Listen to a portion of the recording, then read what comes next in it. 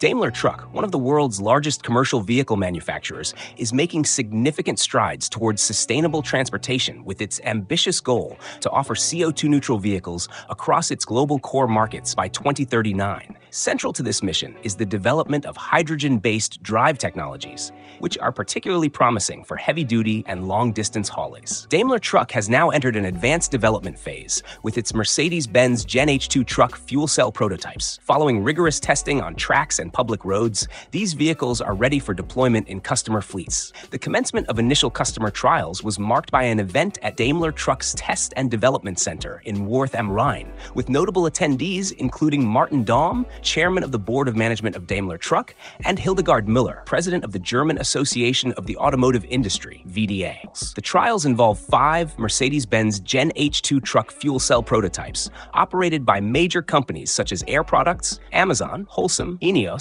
and Wiedmann & Wins. These trials are set to provide practical insights into the truck's performance in real-life long-distance transport scenarios, with routes in Germany designated for the transport of building materials, sea containers, and cylinder gases. Daimler Truck will maintain oversight during this one-year trial phase, ensuring close monitoring and support. The GenH2 truck boasts impressive specifications that match conventional long-haul trucks. It features a payload capacity of approximately 25 tons and a gross combination weight 40 tons. The vehicle is powered by a fuel cell system delivering 300 kilowatts and a battery providing an additional 400 kilowatts temporarily, which ensures robust performance during peak loads. The 2 stainless steel liquid hydrogen tanks, each with a capacity of 44 kilograms, enable a remarkable range of over 1,000 kilometers, comparable to traditional diesel trucks. Daimler Truck has opted for liquid hydrogen due to its higher energy density compared to gaseous hydrogen. This choice significantly enhances the range and performance of the trucks, making them suitable for demanding long-haul operations. The use of liquid hydrogen also offers benefits in terms of cost and weight, further supporting the payload capacity. The start of customer trials has garnered positive feedback from participating companies. Air Products highlights the importance of this step in transitioning their fleet to hydrogen-powered vehicles.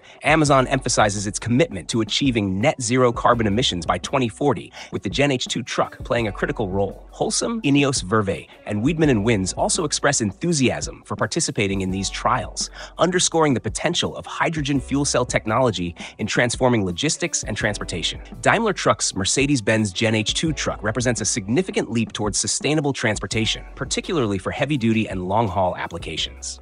The combination of advanced fuel cell technology, practical customer trials, and the strategic use of liquid hydrogen positions Daimler Truck as a leader in the transition to CO2-neutral commercial vehicles. However, achieving widespread adoption will require continued advancements in refueling infrastructure and policy support to ensure cost parity with conventional vehicles.